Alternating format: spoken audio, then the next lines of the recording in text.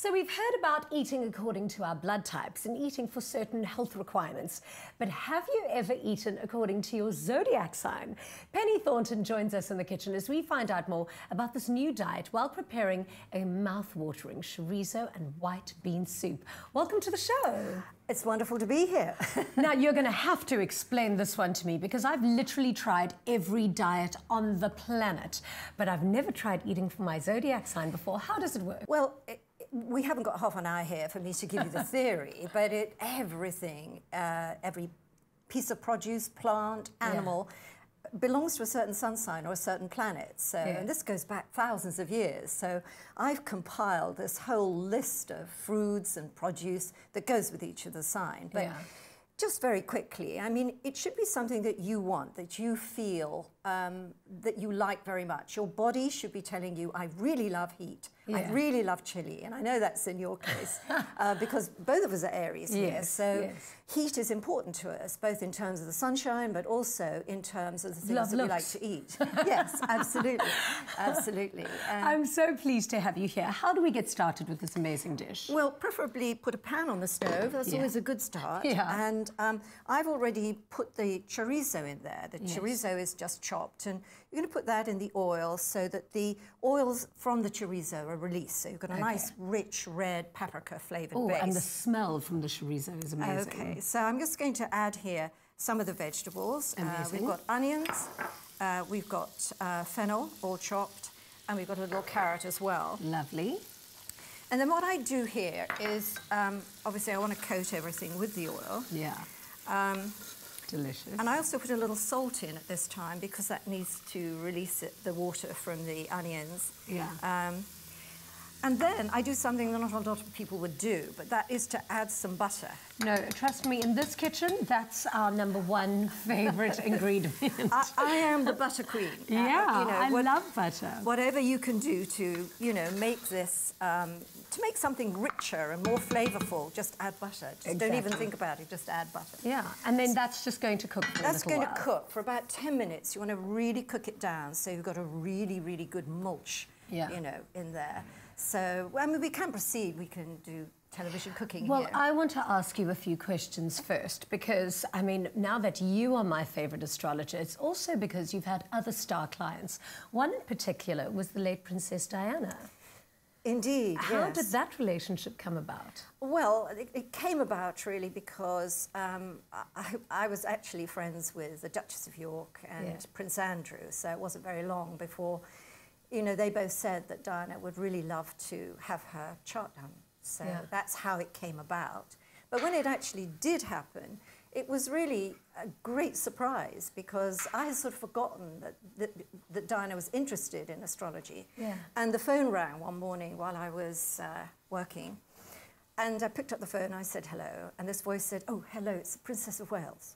So she just phoned you directly? She phoned me direct. I had no kind of heads up that this was going to happen. So it was a great surprise. But we had a lot in common. We both loved ballet and we had sons exactly the same age, little boys as they were then.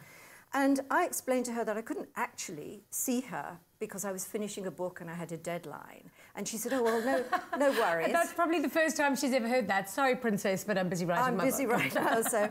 And so we continued to talk for a while. And then just as we were about to say goodbye, she said to me, well, I am looking forward to seeing you. She said, I just really need to know if there's a light at the end of the tunnel. And when I heard that, I thought, oh, my goodness, this is serious. This isn't someone who just wants to enjoy themselves, knowing about themselves. This is someone with a problem. And I was there a few days later at Kensington Palace. What was it like meeting her for the first time? Well, a little awe-inspiring. I mean, she was such... I mean, she is as she was, if you see what I mean. However, we're used to seeing her on footage. She is that warm. She is that... She has that aura, that charisma that sort of goes ahead of her. So. Amazing. And did she eat according to her zodiac? Because let's have a look and see how this is going. It's going, but we can move on. What's our next step? The next step is to add a little sherry vinegar, very important. And I would recommend sherry vinegar, not any other, because remember, this is a vaguely Spanish dish because we're using chorizo. And that needs to really absorb. You need to let that get in there, and then when the smells coming from here are incredible. Better. This is such a fragrant dish. Then I'm going to add some of the tomato paste. Yeah. Do you want me to mix it for you? Yeah, that would be great. I'm a really good sous chef.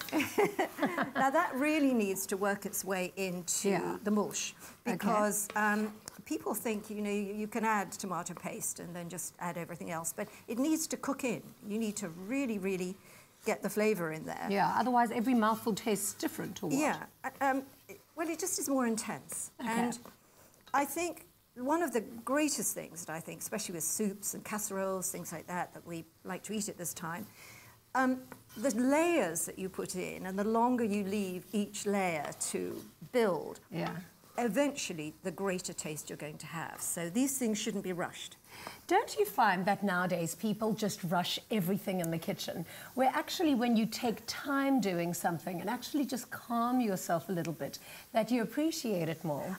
Absolutely. And I mean, I learnt the hard way because I'm an Aries, so I do everything in double quick time. And I never bothered to look at a whole recipe. I would just open the book, start the recipe. And then, of course, halfway through, you realise something has to marinate for 2 hours. So you're kind of stuck. So reading your recipe through very carefully, taking your time with it, they're the secrets of actually ending up with a decent kind of dish.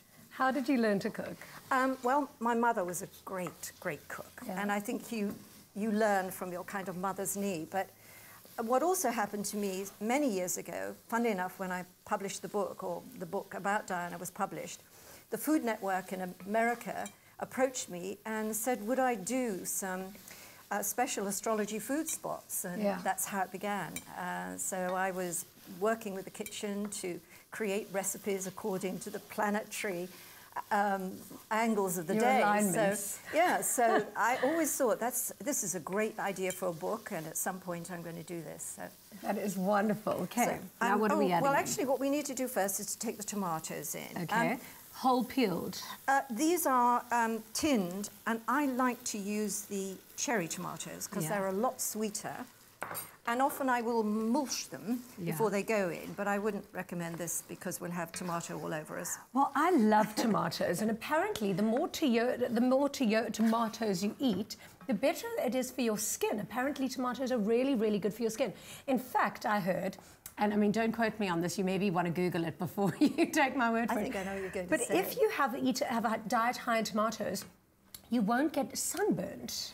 That's very interesting. But as I'm going to Google that in the ad break. You can actually put tomatoes on your face. I mean, they do in parts of Italy. They maintain their beautiful skin. Tell me how. Because of the tomatoes they have there. They use it as a kind of skin, like a mask.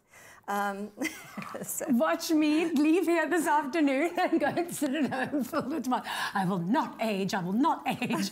Tomatoes on my face all day. So I'm going to actually add the stock now. And I mean, this is really very simple. This is not a hard dish, but it packs a powerful punch as far as we're thinking about flavour. So you let that come to the boil, and once it does, you put it right down to simmer.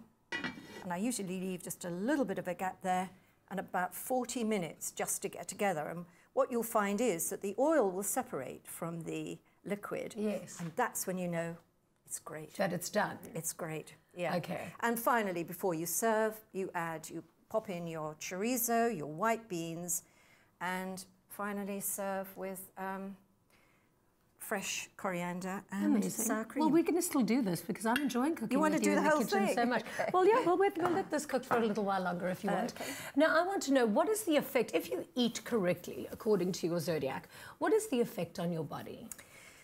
Well, now this is a very interesting question because as I was kind of 2 or 3 signs into the book, I decided that I wanted to look at food issues. And my thought was I wanted to talk about babies and toddlers, you know, encouraging them to eat well. So that's how it started out. But then as I began my research, I started to find out that certain cell salts are contained in, well, tomatoes, whatever.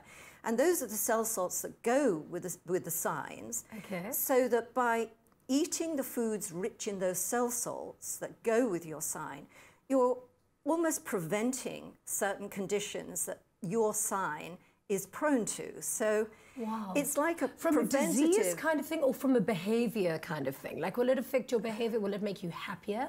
Or will it affect, like, if you're like prone to get sick, or indigestion, or IBS, or whatever it is that people get from eating badly? Well, what we eat, of course, is going to help us to be healthy. So it is primarily a health thing. But for instance, especially with the Saturn rule signs, and you think about Capricorn and Aquarius, who can get a little bit moody and broody, they will probably benefit from some red pepper, things that are red and hot. And that does affect the levels of, you know, in your body, and it brings out a positive element. Well, I'm looking so forward to finding out more about this book. We're going to do that in a little while. But if you'd like to get this recipe sent directly to your phone, simply SMS the keyword START to 33650. SMS are R1.50 each, and no free SMSs apply. And we'll send you the ingredients list and a link to this absolutely delicious dish. I wish you could smell it now. It's so good. And of course, if you'd like to see more of Penny and learn more about the stars, be sure to tune in on Wednesday for more Zodiac cooking.